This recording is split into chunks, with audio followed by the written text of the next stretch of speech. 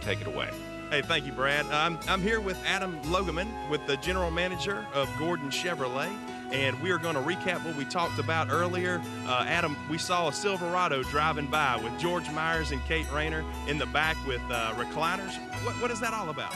Well, at Gorden Chevrolet, we thought, what could we do in December that would maybe make people think that would really work for me? And one thing is, I get exhausted over the holidays. We shop too much, we go out too much, we spend too much time buying presents, and so we thought we're all exhausted by the time the holidays roll around. So at Gorden Chevrolet this month, buy any new vehicle, receive a free recliner chair, something to relax in over the holidays. Absolutely. Y'all go by Gorden Chevrolet and pick up your Silverado, and the first thing that you can tote in the back is a free recliner. You've done some renovating over at Gorden Chevrolet. Tell us a little bit about that, Adam. We just completed a total renovation of the facility, inside and out. It's a Chevy image facility, so you see those Chevy stores on the Chevy commercials. Ours looks just like that.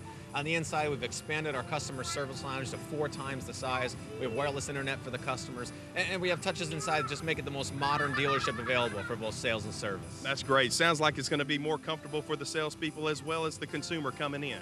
Do you have any kind of exciting new vehicles that are coming up? I'll tell you right now, we've got the Chevy Equinox, which gets 32 miles per gallon. It's the largest crossover of its class. We've got the all-new Cruze that just came out with a 4-cylinder turbocharged engine, 36 miles per gallon. It's all about fuel economy. And upcoming, we have some tremendous vehicles to look forward to. Great. And anything exciting for the new 2011 that's going to be coming out that people might get a sneak peek of today?